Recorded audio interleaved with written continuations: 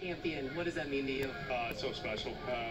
Everything St. Jude here, FedEx here. It gives me chills even thinking about it. It's been one of my favorite stops on tour for 4 or 5 years now, and to win here, this is really special to me. What you've locked up this week is pretty remarkable.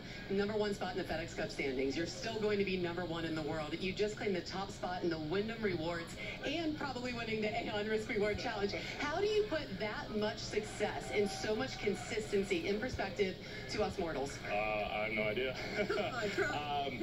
It's one of those things, you know, I've been playing so well as of late, and everything just kind of comes if you just let it happen. You just stay patient, and you know, if you keep playing well and put yourself in contention, a lot of good things will happen.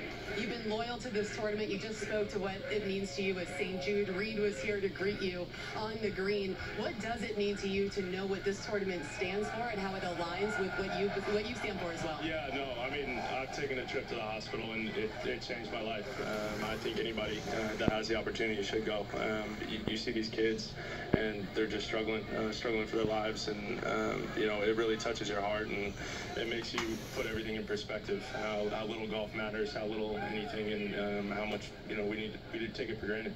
Unbelievable perspective. Another huge win for you, Koepka. Congratulations, Jim. All right, thank you, Amanda. You heard the chant, by the way, for Reed. Outpouring of love and support. He's going to go. Coach said, give me an out.